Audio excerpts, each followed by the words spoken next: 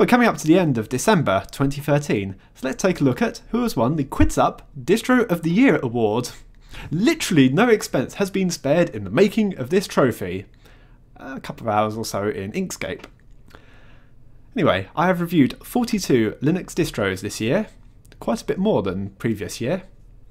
So in third place, with a score of 88%, I have Lubuntu 13.10. Now its predecessor, Lubuntu 13.04, actually held first place for a couple of months or so this year. Now it feels really weird, giving what is a dull, boring Linux distro such a high score. But honestly, it worked, it was really fast, it was very lightweight, and it had most things that you would need to get up and running. What more do you want out of an OS sometimes?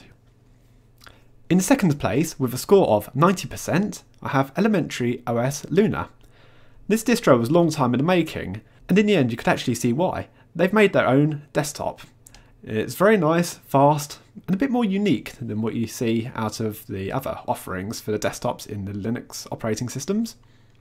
And my experience of it was actually really good. I didn't have any problems with running it. I could see some problems with it actually with having difficulties with modern hardware, but you could actually replace the kernel, so that's really a small thing. And in fact it was made more for the advanced user, this distro, because it came with very few applications. The applications that they'd included had their own unique styling. With the configuration button on the right hand side, you got the same sort of configuration options through the applications. Nicely styled distro with great continuity between all the applications, and also it was ridiculously fast for a mid-weight distro.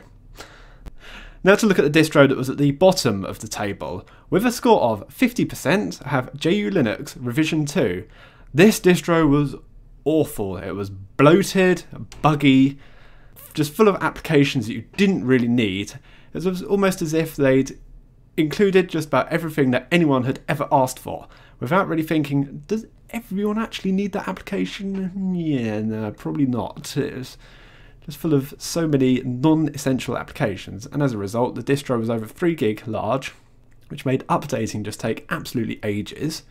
And also it was based on Ubuntu 12.10. Now there was not many distros based on 12.10, and there was a good reason for that. It was awful!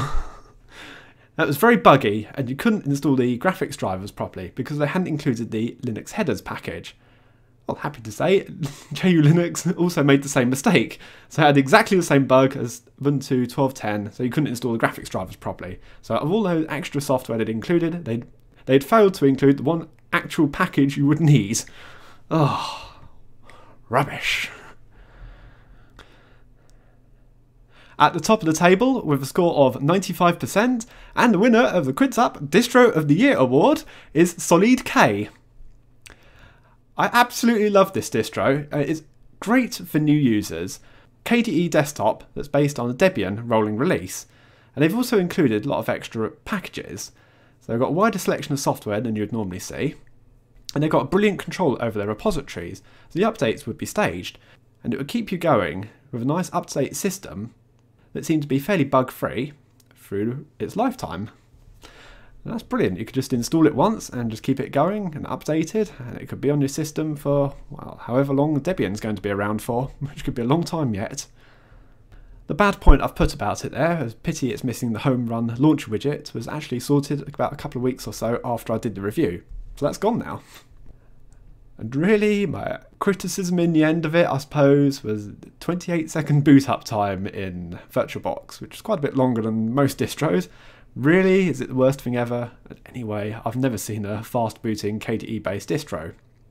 The team had gone the extra mile in making this a nice Linux distro for new users. And that's why it wins the Distro of the Year award.